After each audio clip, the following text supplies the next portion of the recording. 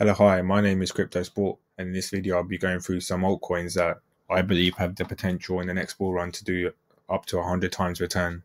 Before we get started, if you can hit the like and subscribe button, I'm currently sitting at 415 subscribers, hoping to hit the 1,000 mark as soon as possible. So as always, just a slight disclaimer, these are my own views, not financial advice, not views of anyone that I represent or work for, etc. So yeah, let's get straight into it. It's a cryptocurrency that I found the other day called Hathor. It's a it's a layer one solution, which means it's like Bitcoin. It's not built on top of anything, so it's there as a layer one solution. Currently ranked 520th on CoinMarketCap. Has over 65,000 followers, 69,371 to be precise. Market cap only of 28 million. Current price is trading around as of Sunday, the 29th of January at 0.12 approximately. Yearly low was at $0.04. In terms of all-time high, you can see that it's gone up to as much as $2. If you look at CoinMarketCap and the chat, people are expecting it to go up to $20, $100. So yeah, good hidden gem in my opinion. Current market cap 28 million, so a lot of room for growth. Circulating supply of 242 million. Worth noting that they have a white paper here. I won't go through the white paper, but it shows you it's a legitimate coin.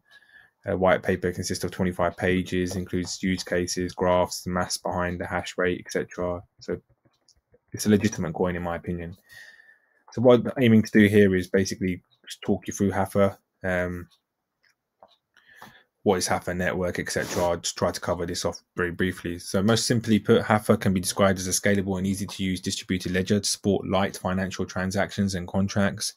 It's also a consensus platform, but its architecture is novel. It is a hybrid one designed by DAG. You'll hear that phrase a lot. Directed Acyclic Graph and Blockchain Technologies. Basically, it is a blockchain inside DAG, and both are intertwined. So when the number of transactions is low, the blockchain ensures security, and when it increases, DAG, the graph will take over.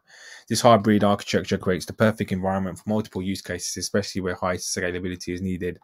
How DAG and blockchain, when put together, improve scalability of the Hathor network will be discussed shortly. Before that, here are some new features of the Hathor that will make it different from other platforms.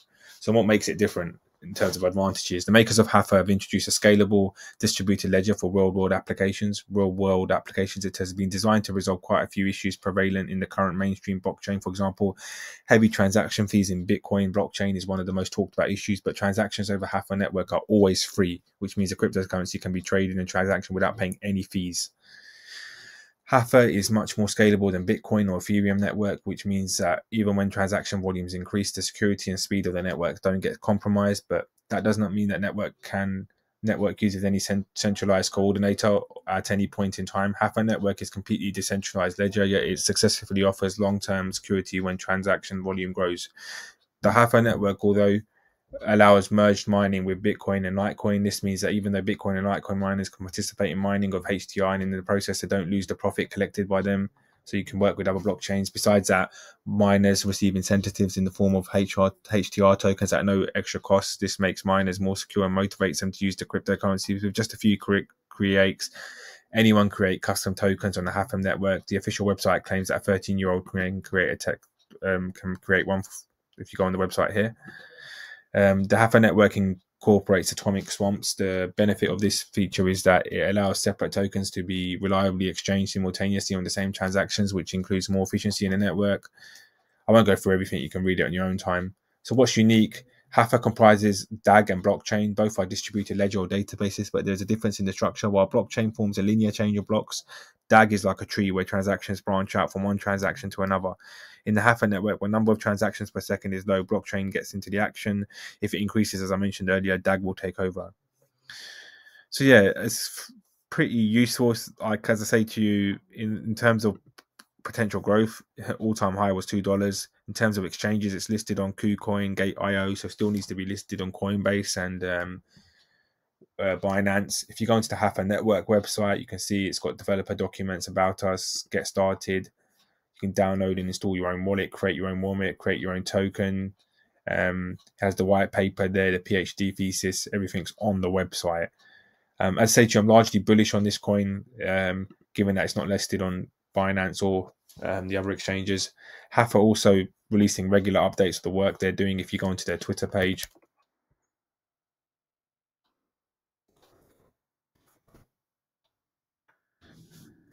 66,000 followers as well. You can see their Q4 report, lab reports there. If you go onto it, you can read it yourself. It's giving investors regular updates, and it's a proper report. CEO gives you updates, executive summaries, use cases.